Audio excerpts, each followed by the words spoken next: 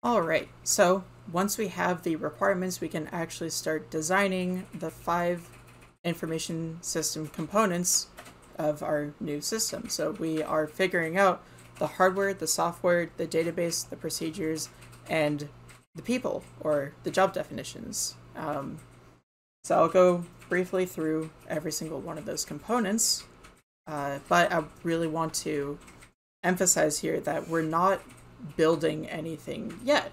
This is more figuring out specifically for each component what we need in order for the system to actually work, what we need from each component in order to meet the requirements for this system. So that is the idea of this phase of the SDLC. For hardware, most of the time we're looking at existing solutions. So, for example, if we need a server to store a database on, are we building something in-house or are we hosting something in the cloud? If people need computers to run certain pieces of software, what specifications do those computers need to be? We might be looking at different alternatives of pre-built hardware. So like, can we get the base model generic office Windows computer for everyone who is using the software? Or does this require a very powerful CPU or graphics card or a lot of RAM or something like that in order to run a more computationally taxing program? That's the kind of questions that are typically being asked in hardware design. Most of the time, you're not building custom hardware, so you're not designing a new CPU.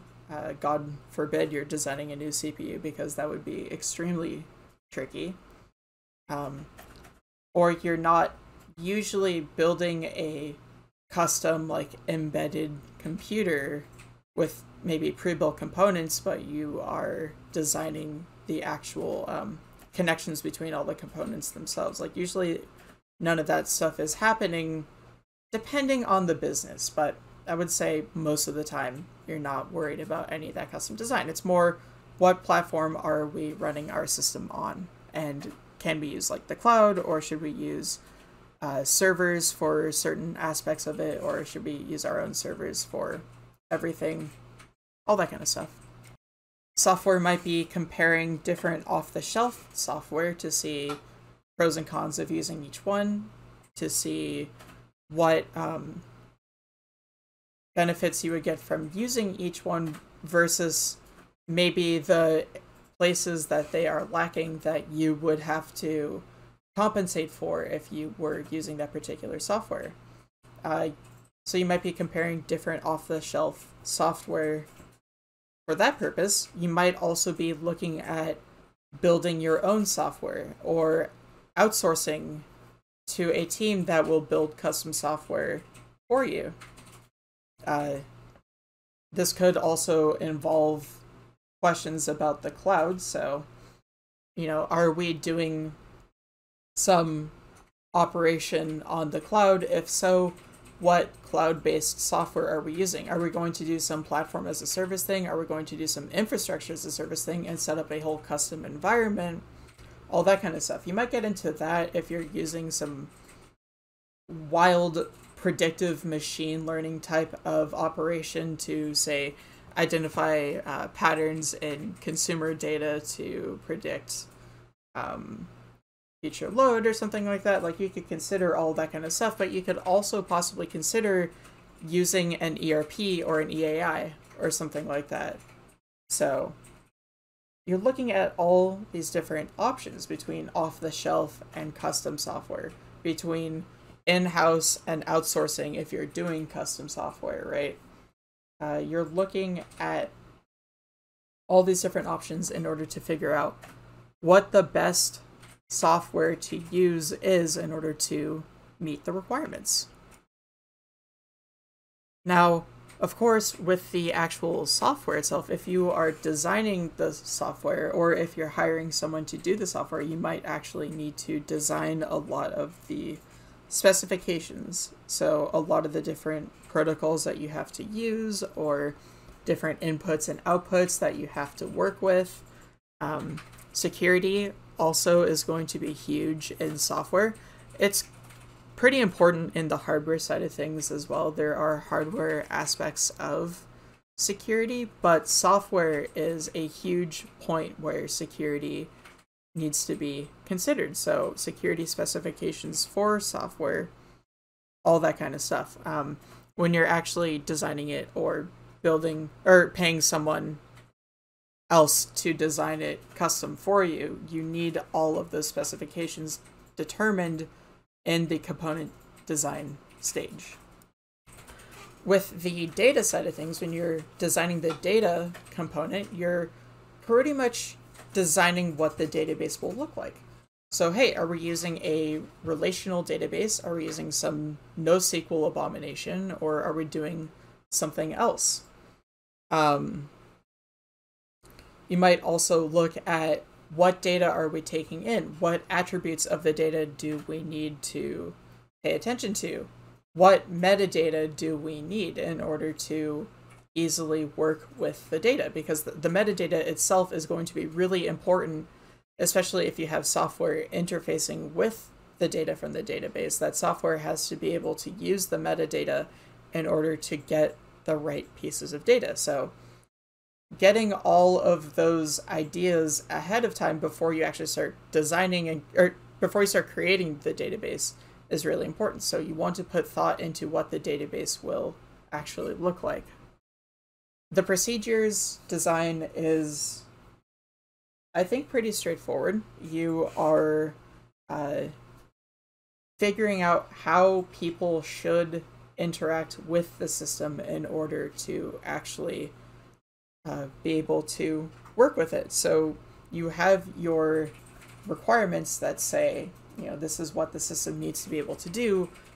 Designing the procedures involves figuring out, okay, given the system that we are building, how will users be able to fulfill those requirements when they use it? How will they interact with the system in order to get whatever information that they need or do whatever computation they need or whatever?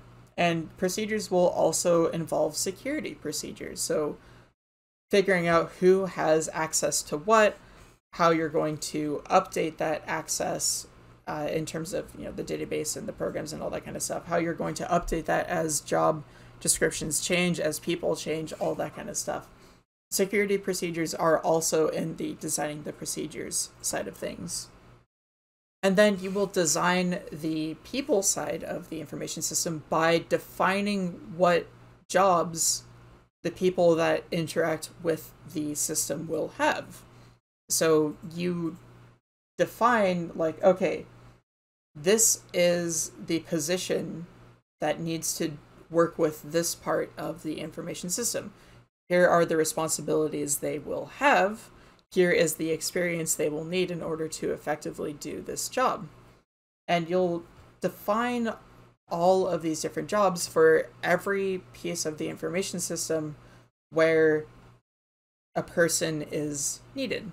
Now, these might be existing job definitions. So if there already is a marketing executive or something like that who has to do some piece of the puzzle, then you would use that job as, you would use that job definition for the information system. But then you might need a particular technician of sorts who does a very specific role that isn't really seen elsewhere in the company, and you might have to define the job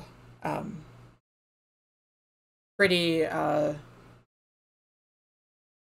you'd have to make it from scratch, and you'd have to define everything in as much detail as necessary in order for, say, hiring managers to know this is exactly what we need in a candidate. So you're defining what is needed for a person to successfully fulfill that role in the information system, sort of in the same way that you're doing with all the other components. You're defining what is needed for each of those components to fulfill the requirements. In this case, it's what is needed from a person who is hired on for this job in order for their work to fulfill the requirements for this system. And here also is where security really comes into play, because you need to identify how sensitive the pieces that they are working with are. Maybe they're working with data pretty closely, if they're managing the database, or they're doing a lot of work with sensitive data or something like that. Defining, hey, this job job will require working with very sensitive data, and figuring out how to make sure that a person in that job won't mess up. There's the procedures that try to limit a person accidentally messing up, but you also, in the job definition, want to make sure that, like, hey, we're hiring on people who know how to work with this stuff safely, and also we're doing background checks for them. Like, defining all that kind of stuff in here will be really important. So that's the component design. Once we've finished this piece, we know exactly what we need from each component of the information system. We know what pieces we're going to create by ourselves. We know what pieces we're going to grab from elsewhere, and we'll be able to actually get started building this thing, which is the next phase. So we finish component design with the full design of the system that is ready to go into production.